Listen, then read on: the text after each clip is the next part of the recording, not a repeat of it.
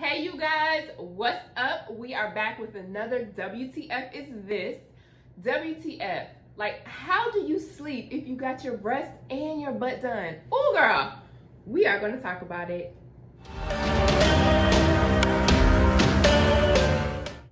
Okay, so if you have had a breast augmentation and a Brazilian butt lift, or you're about to have one done, these tips will help you in general, and then we're going to talk about 2 or 3 sleeping devices to help you recover. So number 1, you need to check your skin daily. We already talked about that, but specifically for combo cases, because one procedure may be lacking, or you may be giving some attention to one procedure, say your butt, and you know, your breast you don't feel at all, so you're not really keeping a close eye on it like you need to be. So definitely check your skin. And when you're laying flat on your stomach, then sometimes your breasts kind of smush in and you'll get like maybe a little indentation here, or your bra may be rippled up, or maybe down here in the incision area where they put tape or sutures, that may be bundled up and it may cause an ulcer, or you may have some bruises that you didn't notice. So every day you need to be checking your skin. This is why combo cases are a little bit challenging depending on how much work you need done, because one procedure may lack attention versus the other. It also, you know, just puts you at a higher risk for infections and complications, because now we have to pay close attention to not one procedure, but 2 different separate procedures. So let's get back to the point.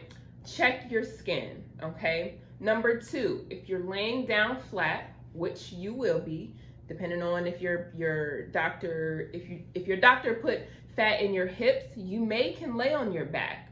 If he gave you a shelf and some projection, then predominantly you're gonna be laying on your stomach, okay?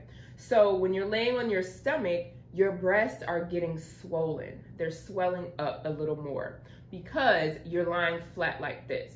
If you were just to get a breast augmentation, we suggest that you sit or sleep in a recliner for the first few nights, or even in your bed with a couple of pillows, so you can have a little bit of elevation to reduce swelling. But in your combo case here, you're gonna be like this. So your breasts are gonna swell. So my little handy dandy ice, you need to put an ice pack to help the swelling. Now this is a hot and a cold pack, so I can technically microwave this and have it warm. It's cold now, it's frozen. Right now, I literally just took it out of the freezer.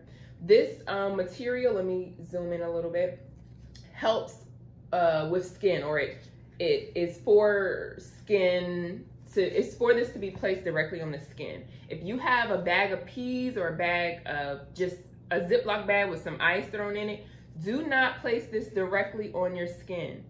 It will burn your skin because you cannot feel it.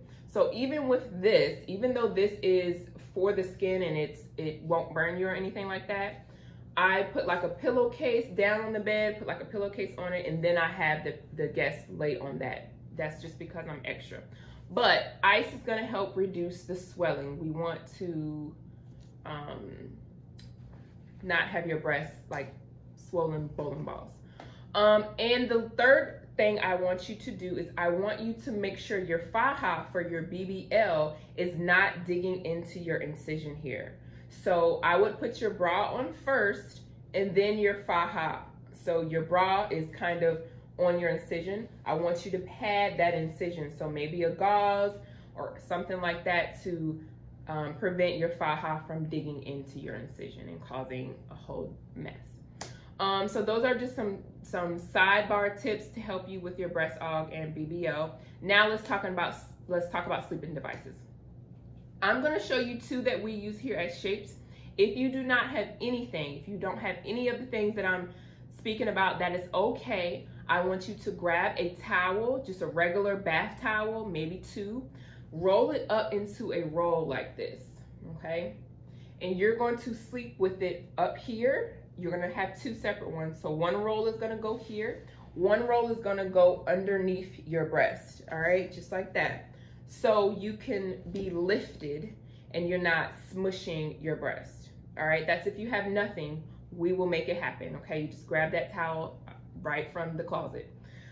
This is something that we have here as well. It's a pillow, basically a breast pillow. It goes kind of in the same position, roll here. This goes in the sternum area and your breasts go here.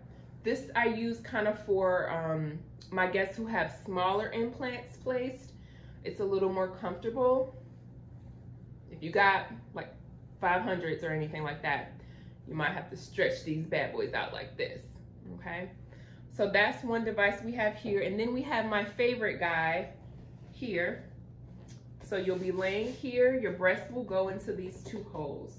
So same idea, sternum down, well, that's in your sternum, and then your breasts go right here. I'll turn to the side so you can see your breasts go right into the little area there. All right, so we do have these for sale here at the house. So if you are having a breast augmentation and a BBL coming up, just DM me or message me and I can ship you one. So I hope this video helped you guys. I hope the little tips help. Continue to research. Let me know if you have this procedure coming up. I will talk about other combo cases in future videos of how sleeping devices and tricks and stuff like that. If you have like a tummy tuck and a BBL or a mommy makeover, we're gonna talk about all of that. But this video just specifically talks about breast aug and BBL. So I hope you snatched, girl. All right, I'll see you at the next video. Mwah.